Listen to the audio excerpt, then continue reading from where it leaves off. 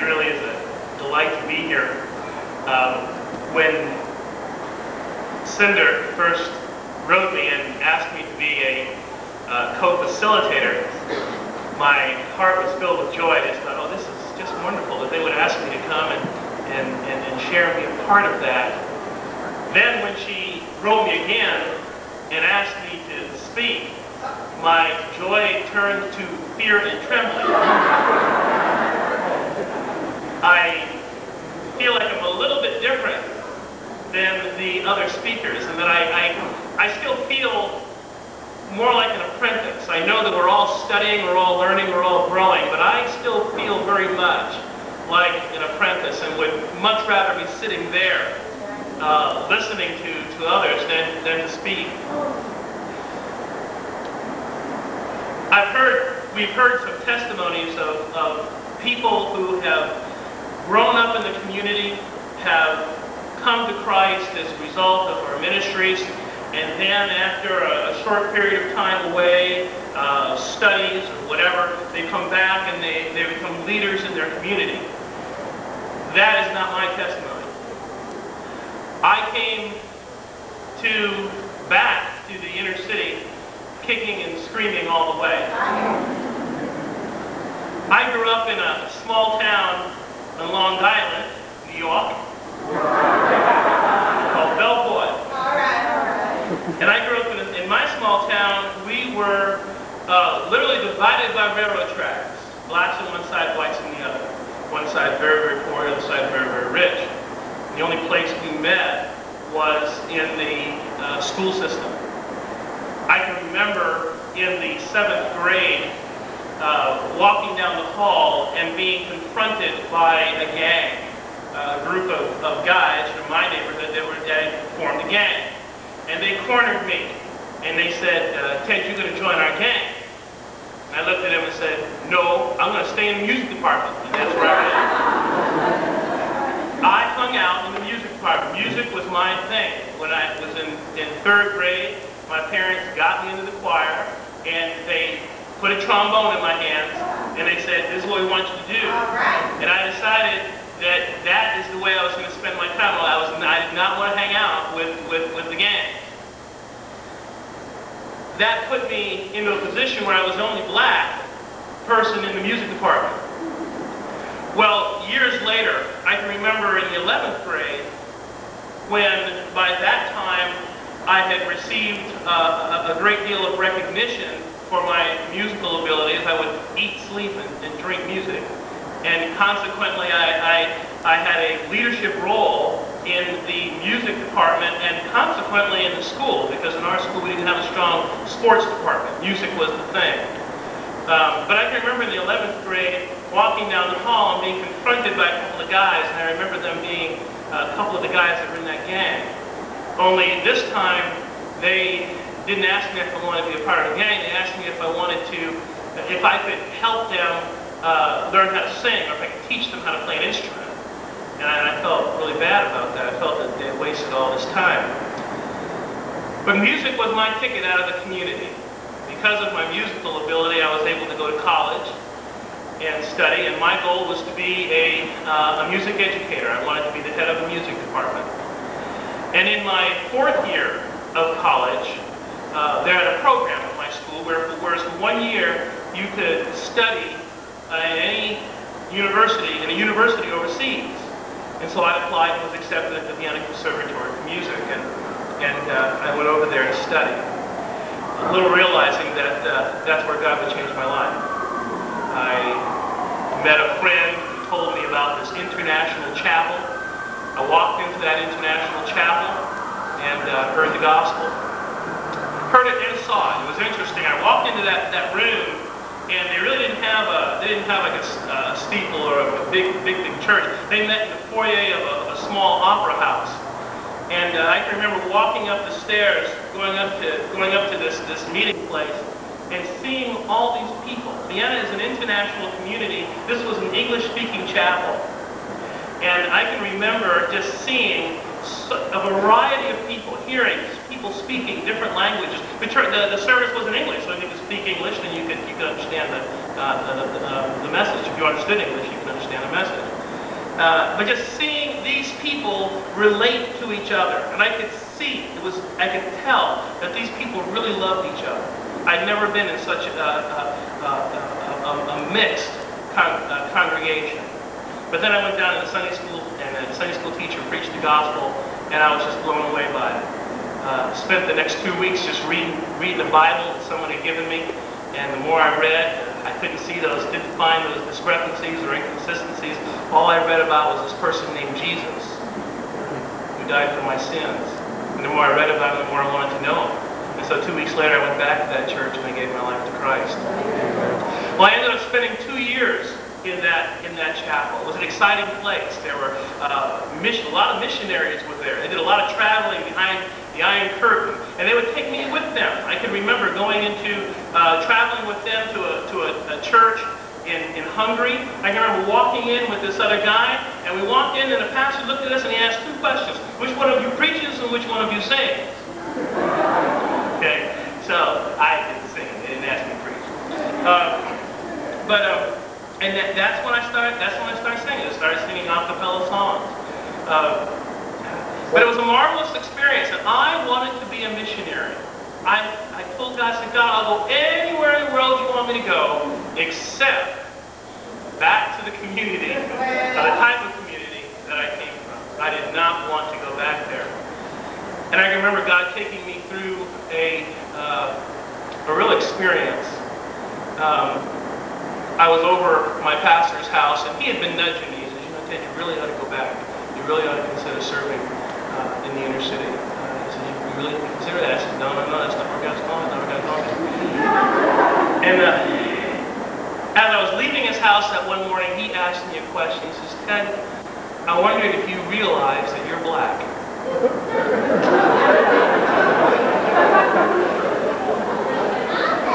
And I broke down. Because he hit the nail on the head. I had a problem with that. And that's when I realized that the profound truth that God had created me in his image and he made me black. And I had to deal with that. And I had to come to embrace that and enjoy that. So that's when I prayed the toughest prayer I ever prayed, where God, if you want me to go back to the inner city, that's where I'll go. So at that point, things shifted. I applied. I had graduated from college. I applied and was accepted at Denver Seminary. Went to Denver and started studies at seminary. But I also wanted to find out a little bit about their inner city. And it was interesting. I remember being at the seminary, talking to some students and listening to them talk about this place called 5 Points. They talked about how it's just a terrible, terrible place. And I asked them, after a while they were talking, I said, well, have you ever been there? And they said, oh no, we've never been down there. And I said, well, where is it? And they looked at each other and looked at me and said, we don't know.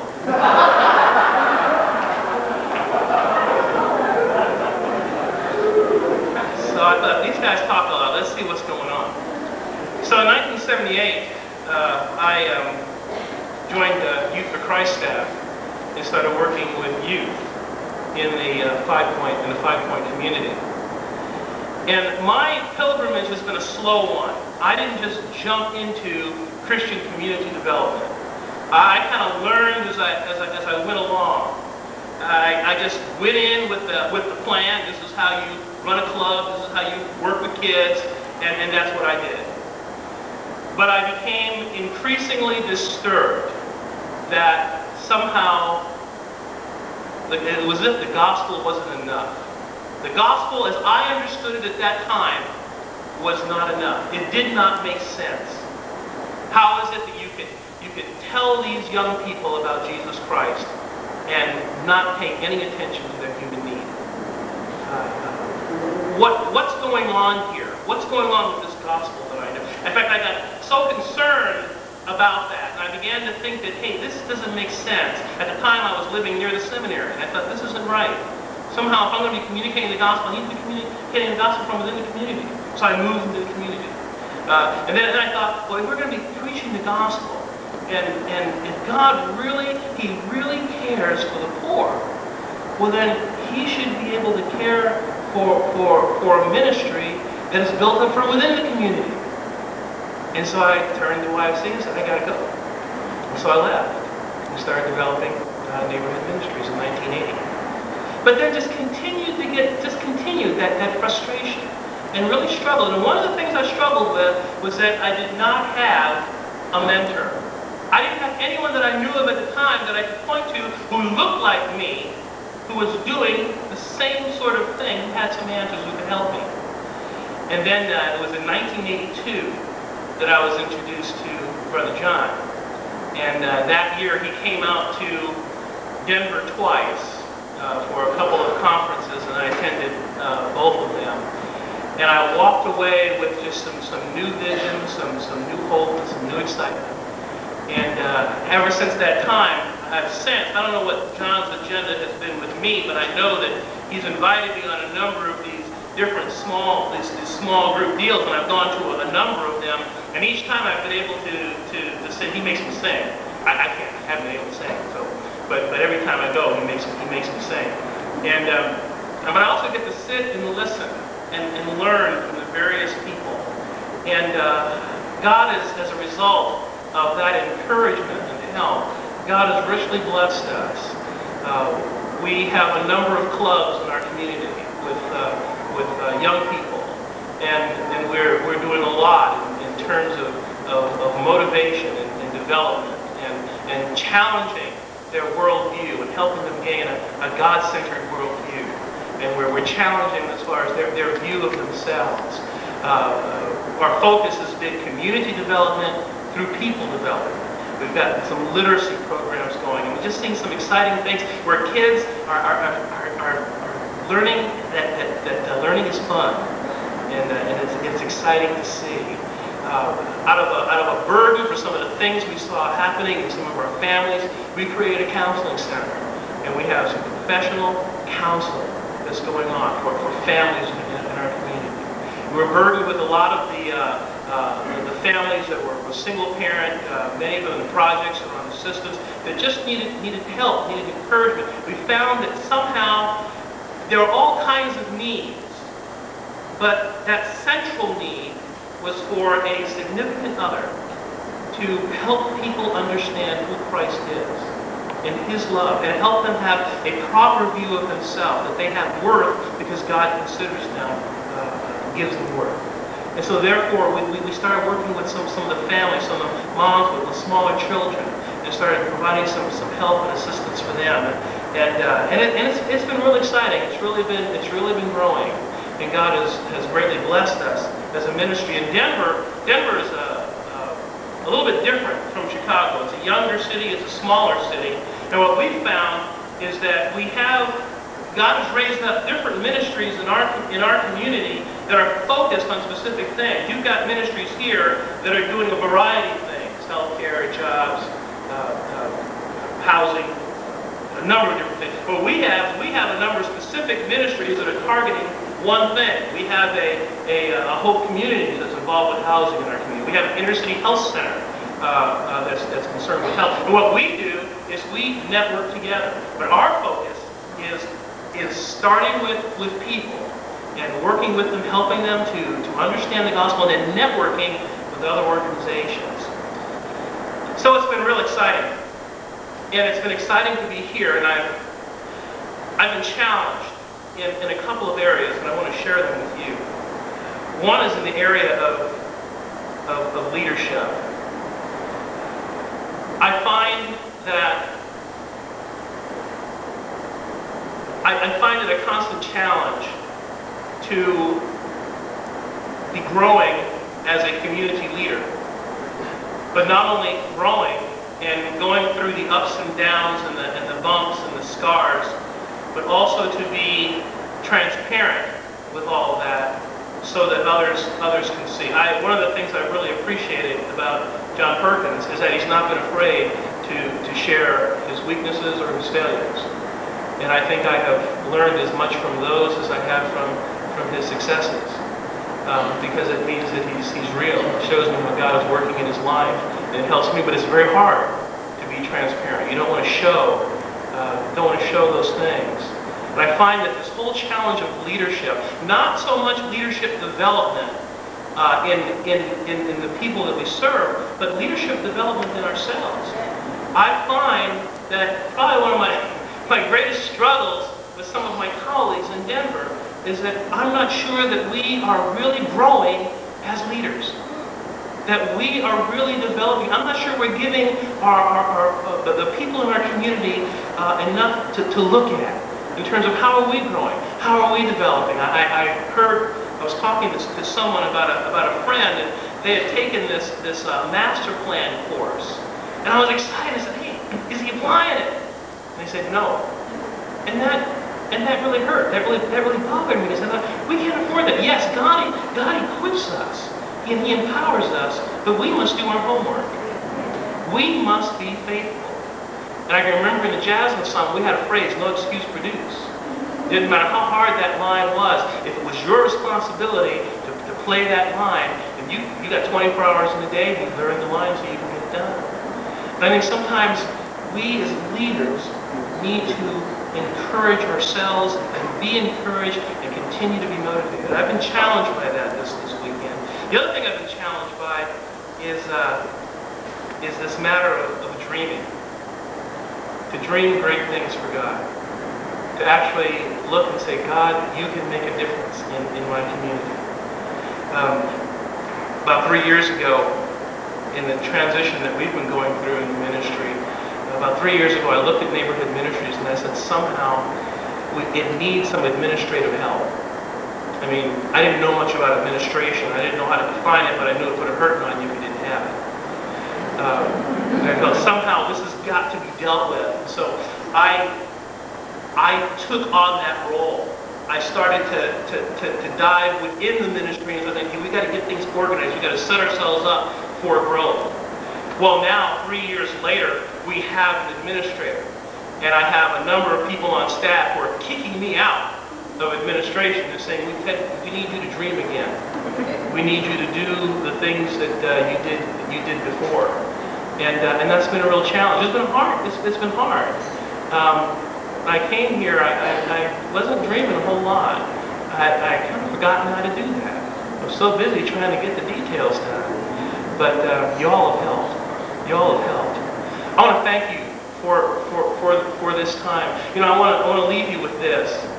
There are many that are in this room that have been at this a long time, and you are looked upon as leaders and as mentors. I want you to know, first of all, I want to thank you for being who you are, for being what God has called you to be. I want you to know that those of us that are still in the apprentice stage, we really need you. We need your leadership. We need your voice. It's exciting to be a part of this growing network. And if there's any way that we can continue to communicate and to share ideas, we need to find more creative ways to do that because we really need you. But then there are others of us that are here that we feel like we're still struggling. We're still struggling. There are areas, there may be some basic things that we're struggling with. And we need to be about learning those things and applying those things that we're learning here. We need to take a no excuse produce attitude. I mean, there are things that we're called to do. They're not necessarily easy. But if God has put us in the position of leadership, then we must lead. And if there is no one else there next to us to model it, then we must go back to the Word of God and get back on our knees and continue to pray, continue to trust God to do a mighty work in us and through us for His name's sake and to His glory. That is our role. And if we feel like we need more help, let's go get that help. But we still have that responsibility. We are responsible to be God's people in society. That's what we're called to do. And so I want to challenge those of you who are here that are just kind of soaking it up and kind of enjoying it. I know what that's like because I've been doing it. That's been a lot of fun. But you need to know that when we leave here, we must be about applying what we learn. Thanks.